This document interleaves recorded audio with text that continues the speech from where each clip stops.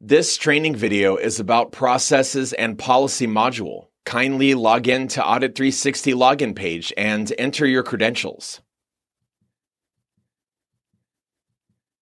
Policies and processes are an essential part of an organization. Together, they provide a roadmap for day-to-day operations. They ensure compliance, and regulations give guidance for decision-making and to streamline internal process. Process: a series of actions or steps taken in order to achieve a particular end procedure, an established or official way of doing something.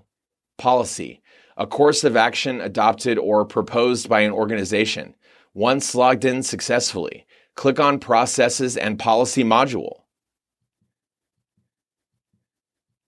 To upload the required document, enter all relevant fields like document name, which should be in capitals, description of the document, version number, approved by, document circulation by entering the from and to date field.